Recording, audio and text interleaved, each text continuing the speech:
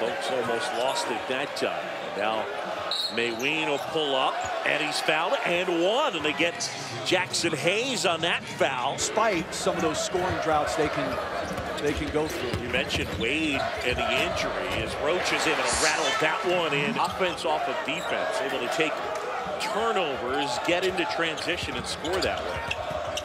Nice pass. Good look inside as Ramey finds Jericho Sims.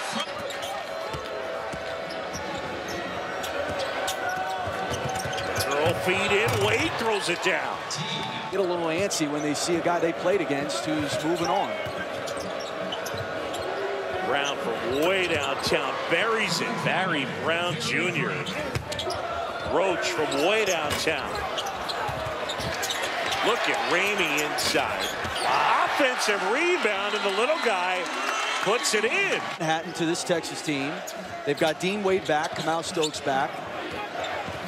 And you expect them to come fired up. And Shaka Smart has his team reared and ready. It's been at home. What a pass that was, though. Stokes to Wade in the throwdown. And that's the kind of turnaround that you can't have.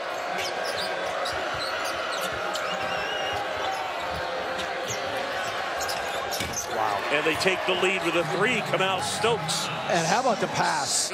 Ring finger is told.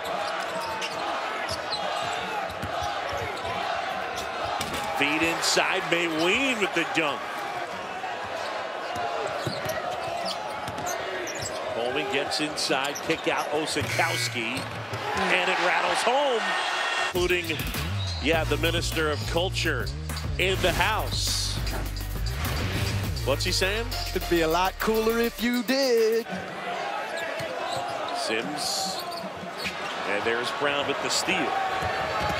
Brown exploding ahead and puts it in. Barry Brown, man, he is tough to deal with. Texas handled K-State the first time they met, January 2nd.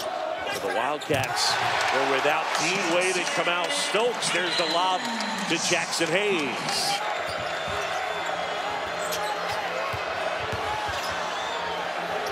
Stokes fires. Got it!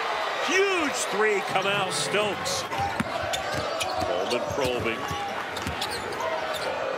Kicks opposite Febres. Gets it to go, Jace Febres. Bruce Weber here in Austin picks up the W. They improve to 9-2 in the Big 12, and they have won 9 straight in conference.